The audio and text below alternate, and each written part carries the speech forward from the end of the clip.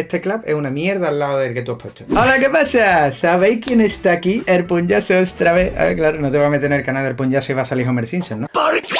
Estoy yo aquí con toda la gente aquí que está en el directo porque hoy vamos a hacer un reaccionando a canciones vuestras. Lo estamos haciendo aquí y vosotros me mandáis música original en enlace de SoundCloud a mi correo. Y yo cojo 5 canciones aleatorias. Es importante lo que he dicho de que tienen que ser originales. No pueden estar distribuidas. No me la mandéis mejor porque puede saltar copyright tanto en esto como en los youtubers. Y otra cosa que deciros antes de nada es que os podéis suscribir gratis si tenéis Amazon Prime, ¿vale? A la plataforma moral. A mí me ayudáis bastante. A vosotros sale gratis. Si queréis le aprovecháis, si no, no importa. Pero antes de empezar, como siempre digo, mirad si estáis suscritos al canal de YouTube. Si queréis estar suscritos a mi canal de YouTube. Si no os gusta, no os suscribáis. Dale a me gusta si te gusta el vídeo cuando tú quieras. A ver si estudia más, mi hermano. Ahora sí que sí, vamos a escuchar las canciones. Vámonos. Me llega un correo de Space City. Dice: hola Punyu, te dejo una pista que empecé a hacer justo ayer. Espero te guste. Soy muy fan tuyo y te sigo desde el primer remix a Mario.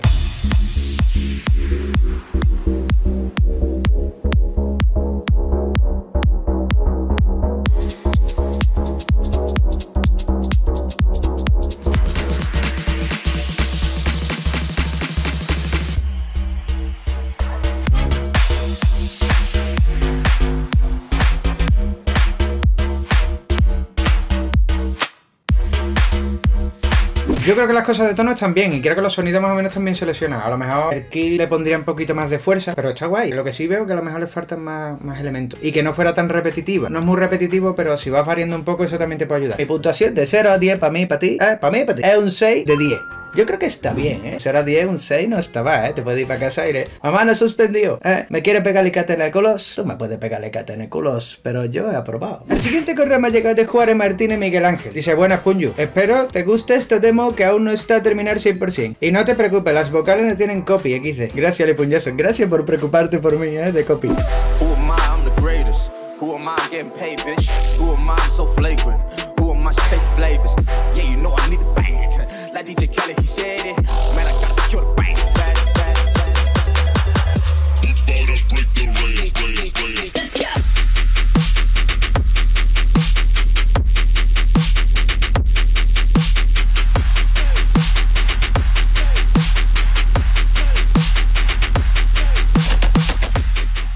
Es que no sé, a ver, de momento yo creo que las melodías están bien. Escucho un snare al principio del todo que creo que está un poco fuerte, pero vamos, que por lo demás.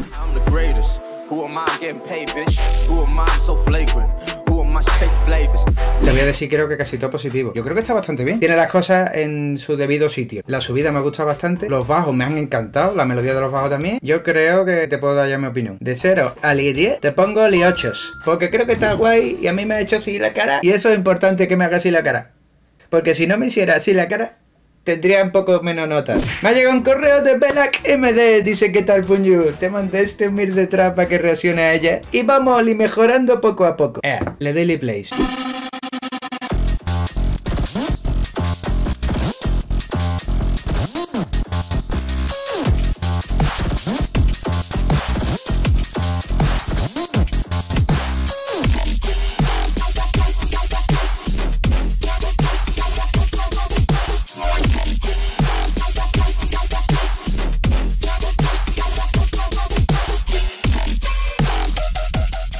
¿Sabéis qué pasa? Que creo que hay gente que ha dicho que la canción puede ser que provenga de Geometry Dash. Eso significa que es un remix. Eso significa que eso no me lo podéis mandar. Así que de momento ya tienes mucha menos notas. Vale, ahora voy a dar mi punto de vista. Lo que son los sonidos más o menos me han gustado. Lo que pasa es que hay algunos que no casan unos con otros. Por ejemplo, que el ritmo de uno y de otro, uno está en 1.3, el otro está en 1.4. Luego, lo que son los bajos están guay, pero tiene pinta que son loops. No creo que lo hayas utilizado como debería, porque creo que si lo hubiese utilizado de otra manera hubiese quedado bastante más. La idea más o menos la entiendo, pero esta vez desgraciadamente de 0 a 10 te voy a poner un 4 porque hay muchas cosas que no me han gustado, como por ejemplo que si digo yo no utilice cosas de otras canciones, va y la utiliza, no me he echado cuenta, entonces suspenso y pa' casa acá tener culo. PRG que me manda este correo, dice: hola Punyu, hace unos días intenté hacer un track de color beige y me gustaría... Se susto porque es. Gracias por seguirme, pero la próxima vez me vas a tener que regalar un corazón nuevo. Y me gustaría saber tu opinión y cómo debería mejorar.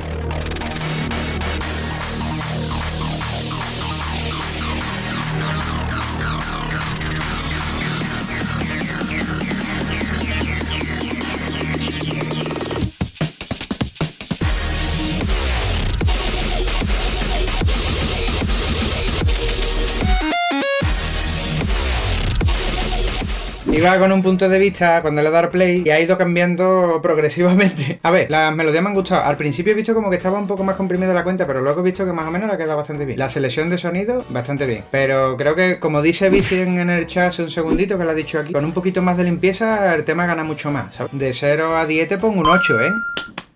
Me ha encantado, me ha encantado. Un 8, de hecho he estado a punto de subirte malas notas. El correo que me ha llegado es este, ¿vale? De Starling Chirino. Dice, sin más nada que decir, mira tú mismo. Ha ido directamente al grano. Bueno, pues la canción es esta que está enfrente, ¿vale?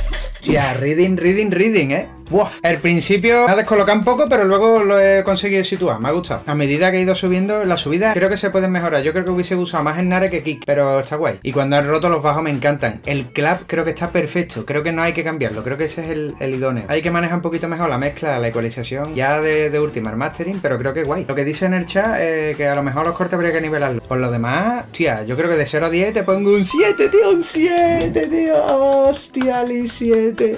Este clap es una mierda al lado del que tú has puesto. Bueno, ya hemos escuchado todas las canciones, que eran 5. Muchísimas gracias a todos los que habéis estado, tanto en el directo como los que me habéis mandado canciones. Si nos ha tocado esta vez, no os preocupéis porque seguramente en el siguiente os toque. Todo el tiempo he estado con estos cascos puestos, los de Audio-Technica, ¿vale? Hoy he estado escuchando musiquilla así, os dejo el enlace en la descripción. Y además, hoy he descubierto que tienen cancelación de ruido y me ha encantado. Hoy voy a hablar otra vez de DistroKid, que lo tenemos aquí debajo. Y os voy a contar así por encima lo que suelo decir. Yo llevo metido en DistroKid un montón de tiempo. ¿Qué es DistroKid? Pues básicamente es una página donde tú puedes distribuir tu música. Hay gente que, por ejemplo, dice, yo la quiero sacar por tal sello discográfico. Tú eres el artista y lo quieres sacar por un sello. De esta manera no te hace falta. Entre que tu canción sea original, solo te tienes que suscribir a uno de los 3 planes, que yo por ejemplo sugiero el de medio. Te lo dejan súper sencillo, porque puedes poner título, nombre del artista, cuando sale, pone la portada, el género, el subgénero de la canción es radio edit o no, cosas así. Puedes poner un montón de cosas. Hay un montón de opciones que están muy bien y también está en español. Desde hace un tiempecillo la página está totalmente en español. Solamente tienes que registrarte y es una vez, o sea, el pago es una vez al año, es bastante bajito para lo que luego vas a generar y que puedes subir todas las canciones que quieras.